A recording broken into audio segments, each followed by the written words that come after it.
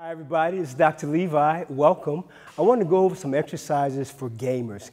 E-gamers are extraordinary and amazing athletes, and many people forget that these athletes use their hands, their wrists, their elbows, their shoulders throughout their gaming day. So for the professional gamer, or for the weekend gamer or the daily gamer, these exercises will help extend your career. So I want to show you about 5 exercises. They're pretty simple to do, but I recommend you do them every day or every other day for about 3 to 5 minutes. So take a look.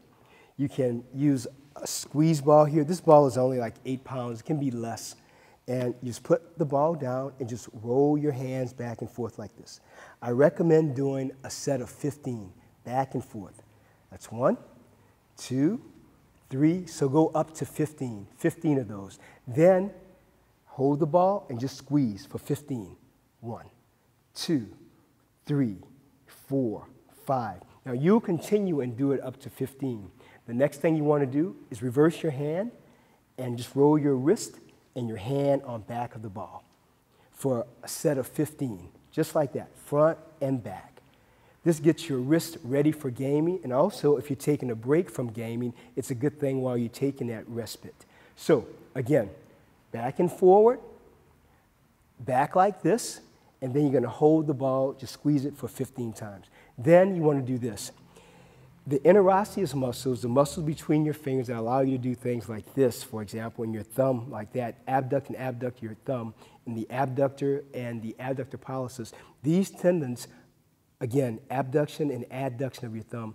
You do this a lot during gaming, so I want to give you some exercise to help with that. So just grasp your fingers like this, roll your thumbs like this, a set of 15, then roll them back for a set of 15, and then up and down like this, 15. Just like this. 15 down, this is adduction your thumb, adding, adduction, and this is abduction, taking away. So 15 of these, straight up and straight down. Then I want you to hold your thumbs up like this, straight up, and just go down, like you pushed on a pogo stick, for example, just like this.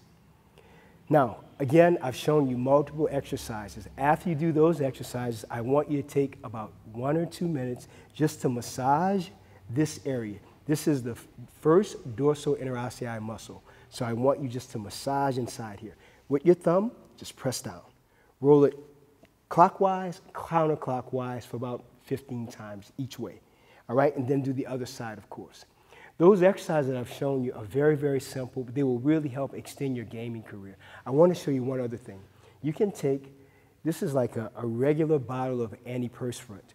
You can make a sock like I've done, or a wrist towel it's called.